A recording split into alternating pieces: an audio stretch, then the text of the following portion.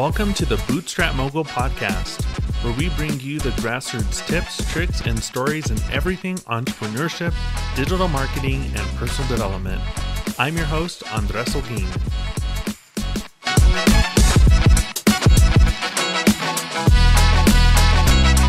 Today, I'm excited to share with you a fascinating lesson that I learned as an entrepreneur, one that covers not only business success, but also personal branding. We'll be exploring the power of authenticity and how it can elevate your business and your personal brand. So, without further ado, let's dive in. So when I first started my entrepreneurial journey, I thought the key to success was having the best product, a killer marketing strategy, and a relentless work ethic. And while those are all essential ingredients, I discovered that there's something even more critical: authenticity. So authenticity builds trust. One thing that I quickly realized was that customers and clients crave genuine connections.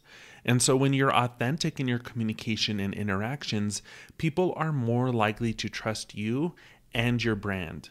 Trust is really that foundation of any successful business, and being true to yourself and your values can help you establish that trust even more quickly. Authenticity also sets you apart. So in today's highly competitive business world, it can be really tough to stand out from the crowd. But by embracing your unique strengths, your passions, and your perspectives, you can create a personal brand that really differentiates you from your competitors. So don't be afraid to show your true colors, because it's what makes you memorable and helps you to forge those deeper connections with your target audience. And authenticity fosters growth. So as an entrepreneur, you're always evolving and adapting to new challenges. And the same should apply to your personal brand. By being authentic, you're more in tune with your values and your goals, which can then help guide your decisions and shape your business's direction. So embrace change and growth, but always stay true to who you are. Now, as entrepreneurs, we must learn to harness the power of authenticity to strengthen our businesses and our personal brands.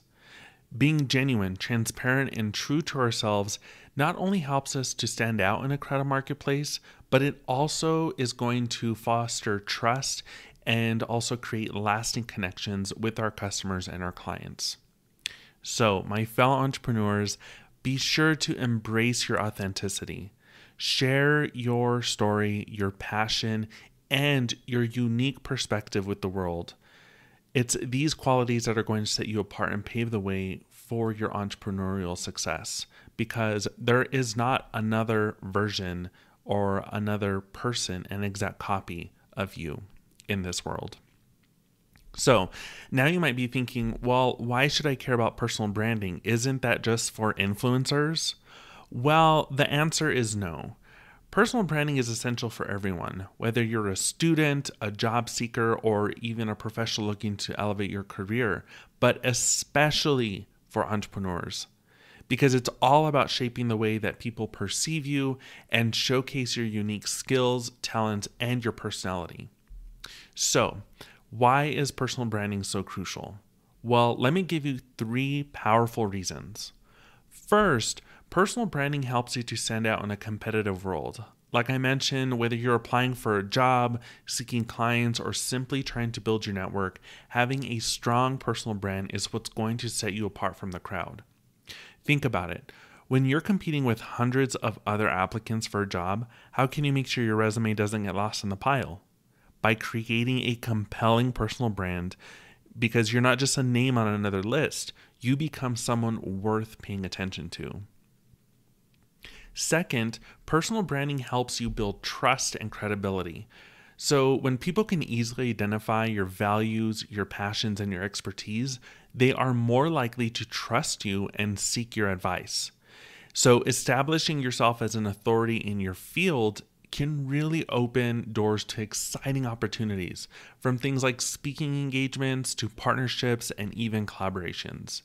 And it's all about creating a reputation that precedes you, so that when people hear your name, they instantly associate it with excellence and expertise.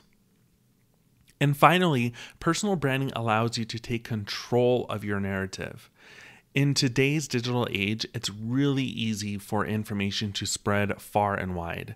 So by proactively crafting your personal brand, you're going to get to decide what story you want to tell about yourself. Instead of letting others define you, you have the power to shape your own image and ensure it reflects your true values and aspirations. So now you might be wondering, well, how can I start building my personal brand?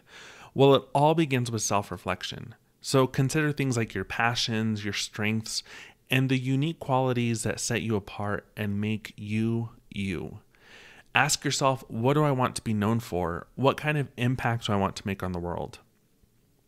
And once you've got a clear vision in mind, it's time to start sharing that with the world. So you want to leverage the power of social media to showcase your expertise and connect with those like-minded individuals. So here you're going to do things like creating valuable content that really resonates with your target audience and demonstrates your unique success. Now remember, and this is a big lesson that I continue to learn and continue to remind myself of, is that consistency is key. So make sure that your online presence accurately reflects your personal brand, from things like your website to even your LinkedIn profile. But don't stop there though. Get involved in things like networking events, volunteer for speaking engagements, and engage with your community. Now, these can be both offline and online interactions, right? Because we've seen, especially in recent years, online networking events, online summits, those sorts of things. But both offline and online are just as crucial for building your personal brand and really creating those lasting connections. So there you have it. Personal branding is not just a buzzword. It's a powerful tool that can help you stand out, build trust, and take control of your narrative. So I'm going to be sharing the 4 key steps that I recommend to my clients and that I use for myself when I'm building a personal brand that is going to result in sales for my business or for a side hustle. So first, identify who you serve. In order to brand yourself successfully, you need to know who it is that you serve. So in other words, who is your audience? People follow others online because they relate to them and their messaging resonates. Your audience needs to be able to feel connected to you, so that in order to make that important link, you need to know as much about your audience as possible. It's really essential to know demographic information, such as things like their age range, where are they located in the world, and things like socioeconomics. But even more importantly, you need to know about their values and behaviors. Because if you understand your audience's core values and tastes, you can better appeal to them to create a strong relationship. Now, pay especially close attention to your audience's needs, to their problems, and to their questions. Look for specific issues that you can help them with, and try to find out what's troubling them the most so that you can offer really good solutions. Now, when identifying your audience, you should be as specific as possible. Even if your values and solutions appeal to a wide variety of people, you could run the risk of spreading yourself too thin. On the other hand, if you can identify a very specific target audience, you can communicate directly with them. And this will be the best use of your time and effort, rather than casting your net so wide and appealing to those who only vaguely share your values. And so you'll need to create an authentic connection with your audience. So these should be really your people. Next is defining your brand identity. And this is something that a lot of people, especially those that are starting to build their brand, think about first. But I highly, highly suggest and say how critical it is that you first do that first step of identifying who you serve before jumping into this next step, which is to define your brand identity. So every brand has its own identity and language. And in order for branding to work, it has to be consistent. So everywhere your audience sees you online, they should know that it's you, and your content should give them the same impression. So if there's a break in direction, this can really cost you your audience's trust. You need to define these elements in order to ensure consistency wherever your audience encounters you. So the first thing is your branding statement and tagline. You should craft a simple statement and tagline that defines your personal brand. You can use this tagline as a quick summary in your marketing. And this branding statement tells people in simple language what you do and why you do it. The tagline takes this statement and pares it down into a short sentence that people can see, and at a glance, they can immediately understand whether what you offer is for them or not. Now, it's going to take some time and consideration to craft a good statement and tagline, but here are some ideas to help you brainstorm. What exactly do you do in the course of your work for your customers or your audience? Or what are you interested in doing for your work or, in your side hustle? Why do you do what you do? How do you do what you do? So try to think about how your way is unique from others. What is your, special framework, or what differentiates your product or service from other people's and other businesses? How do you routinely help people solve their problems? And if you haven't gotten started yet, how do you think you could help people? And so once you answer these questions, you want to summarize your statement in your tagline. And it should be unique, bold and memorable, authentic, and so simple that a child could understand what it means. Next is your design and visual identity. So you should choose specific design features and visuals that will communicate your personal brand image to your audience. Now, here are some things and elements of brand design to include. First, your color palette. Choose a few colors that resonate with your audience and the image that you're going for. You can get ideas by looking at similar businesses in your niche, and certain industries tend to use certain color schemes. So do some research there as well. Next is font. Pick a few fonts that you'll use for headlines and text in your written materials. Make sure that the fonts work well together and that they don't clash. And usually I suggest just 2 fonts maximum, one for your headings and larger text, and then the one for, body text or things like if you have a blog post or an email or something, right? But maximum 3 fonts. Next is your logo. So you want to create a logo for your brand if you don't already have one. And then you also want to have a headshot. So you really want to choose a good picture of you that you can use for your website, social media profiles, and on other branded materials.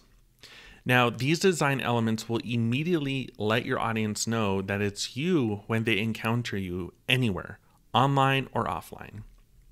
Next is your tone. So your written content should have a consistent tone and voice. Here are some things to consider to include in your tone.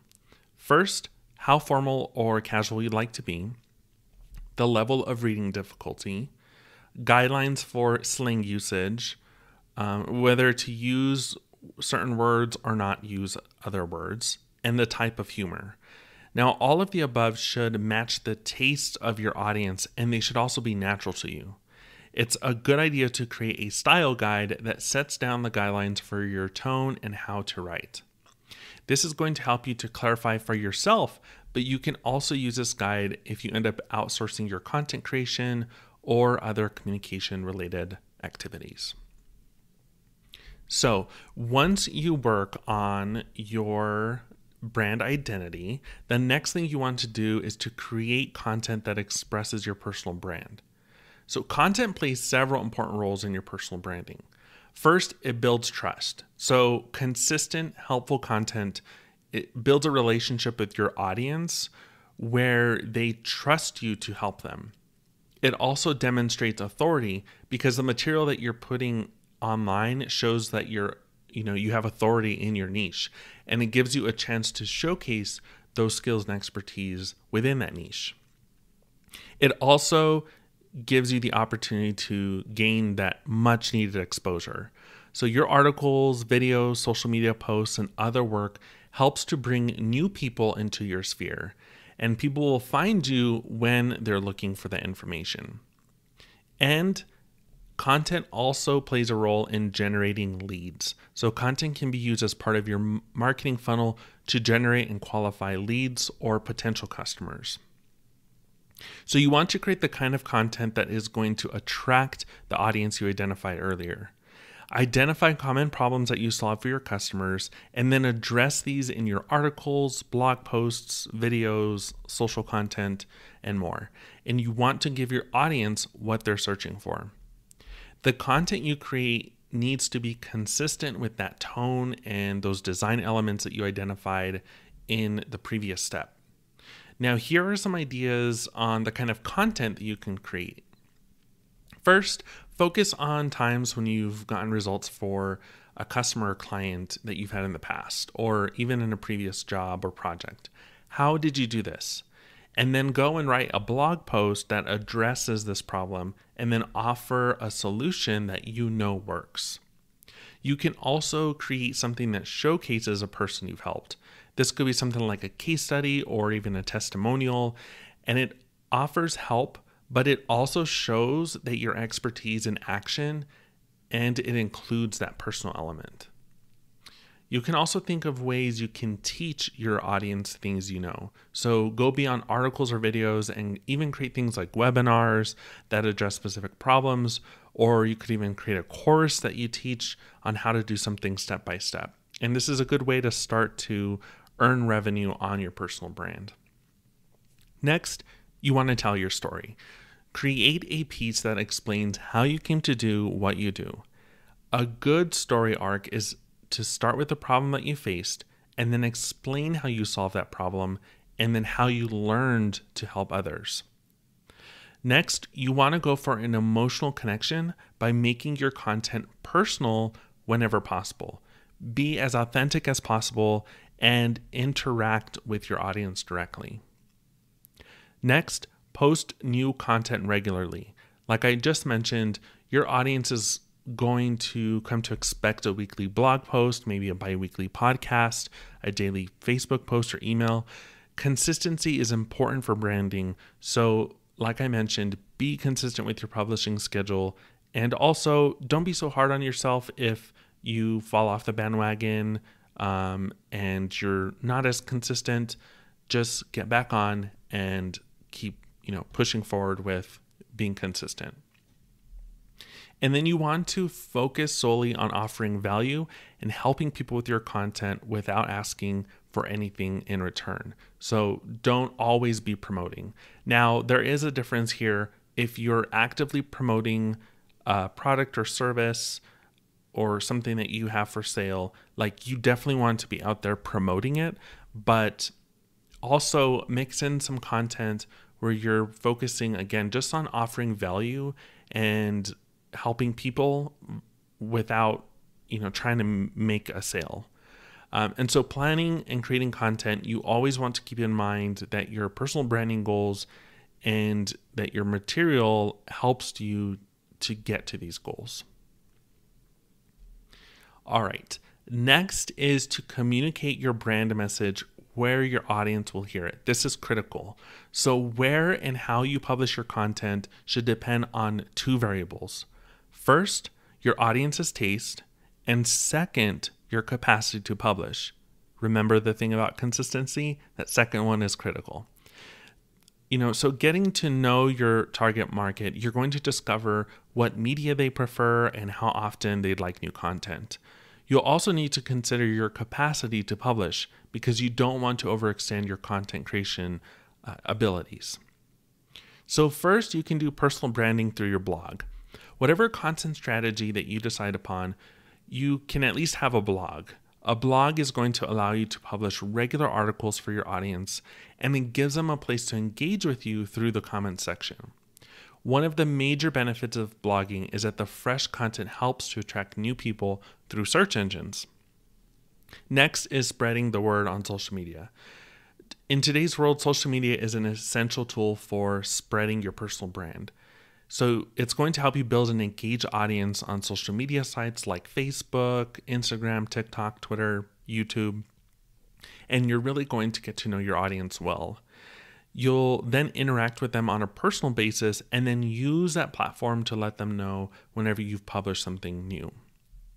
Next is don't forget about multimedia. So go beyond blog posts and articles and consider publishing things like audio, video especially, and visual content. People love different types of content, and it attracts a wider audience who then enjoys different types of those formats. Next, a really good idea is to expand your audience as a guest. So you want to appear in the content of other creators to expand your audience. Maybe it's writing a guest post and submitting it to other sites. Maybe it's getting interviewed by other people with personal brands. This is going to give you a chance to share expertise, but it also is going to enable you to potentially reach a new audience.